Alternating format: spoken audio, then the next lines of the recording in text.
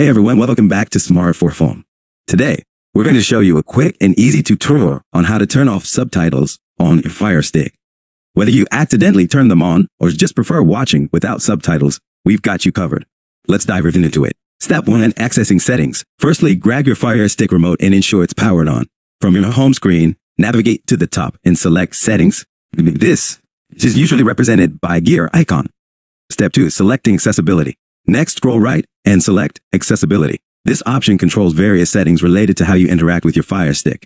Step 3. Adjusting and close captions. In the accessibility menu, you'll find closed captions. Click on it to proceed. Step 4. Turning off subtitles. Here, you'll see options related to closed captions. To turn off subtitles, simply select Off or Disable depending on your FireStick model. Step of confirming changes. Once you've selected Off, the subtitles should disappear from your screen immediately. You can now go back to enjoying your favorite shows and movies without any distractions.